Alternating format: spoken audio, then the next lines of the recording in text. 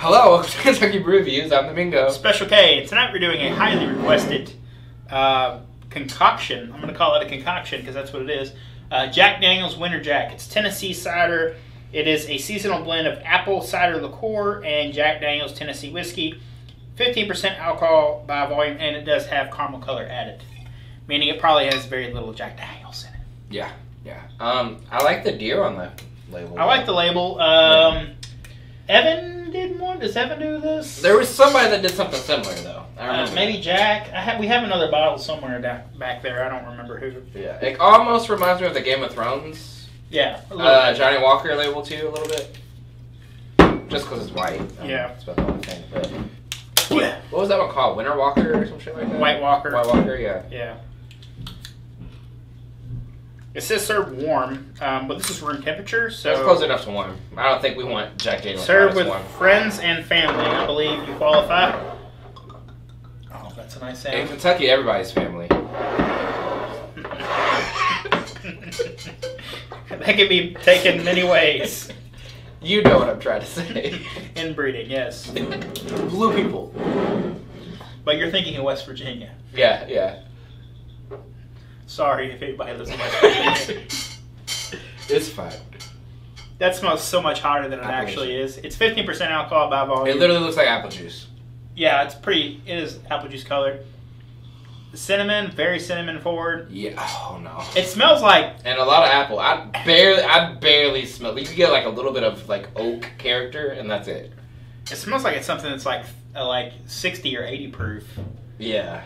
It doesn't smell like anything that's like 15% alcohol, 30 proof. No, this. You know what it reminds me of? Like some apple Crown or something. Yeah. Or it's like the apple Jack Daniels. Mm-hmm.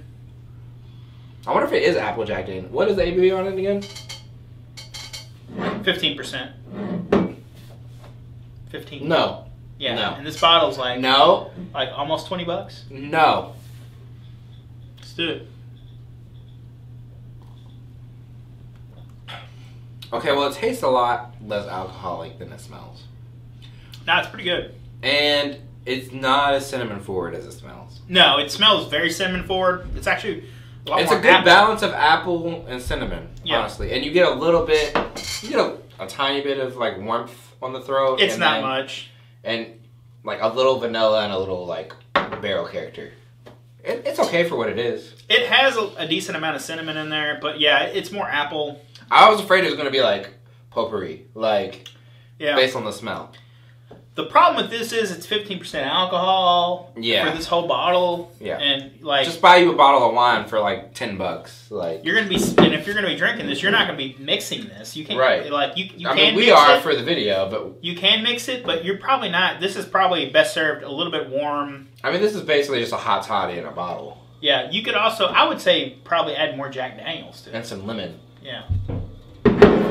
So we're gonna mix it with some Mott's Tots here, some apple juice. Yes, I have child apple juice because I have a child. Man, sometimes that's the only way to get on the poop. You know what I'm saying? Apple juice does wonders for that. Look at the beauty. Man, that's the fancy. beauty of the bottle, the carton, I guess.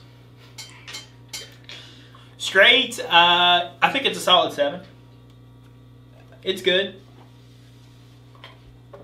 I feel like a boxer when they're sitting on the. It's a solid Damn 7. it. It's a solid 7 straight. I'm taking a half point off for being expensive. Evan Williams makes one, so does. But you could also make this yourself pretty easily with some Jack Daniels, some apple liqueur, Or some like apple even Jack. some apple cider out the gallon. So there's that. I would give it like a 6. Like it's just overpriced and the ABV's low. Mm-hmm. You know what I mean? And you could make this. Like, if you have a bar in your house and you have whiskey, like, just go get some apple juice or some apple cider. I would say... Throw some cinnamon in there, maybe. Like I would say 1/3 apple juice to 2/3 Jack Daniels. That makes it about 10% alcohol. And then mix it with the cinnamon stick. Yep. And you're in there. And warm it up. Yep. So let's try it mixed. I just did, like I said, 1/3. It's still pretty cinnamon forward. I, honestly... maybe have to. Yeah, it's still pretty cinnamon forward. And all that is it makes it more drinkable than it already was. It tones down any of the cinnamon a lot. Just apple. Yeah. And it's almost unbearably sweet. It's pretty sweet, but I wouldn't go unbearable. We've had a lot of sweet things tonight, though, so that might be. Yeah, I mean, it is pretty sweet. This Mott's apple juice here has 40% less sugar than normal apple juice, which Says is it right there. helpful, I guess. I mean, I guess so. There's just no regular added. There's no added sugar. Yeah, I they guess. probably It's just juice straight the from the apples. apple. Yeah, straight from the apple's butt. That would be the apple's butt right there. I mean, mixed. I don't know why you would mix it, but if you had an issue with it straight, it clears up all the issues. You know what I mean? But I don't think it's necessarily better mixed. You know what I mean?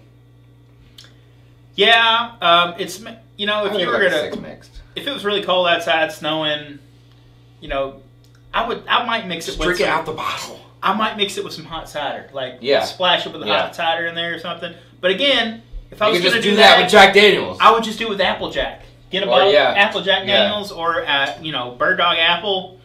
Put a splash of apple bourbon. Or in even there. doesn't Evan make an apple? Yeah. If you're mixing it doesn't matter though.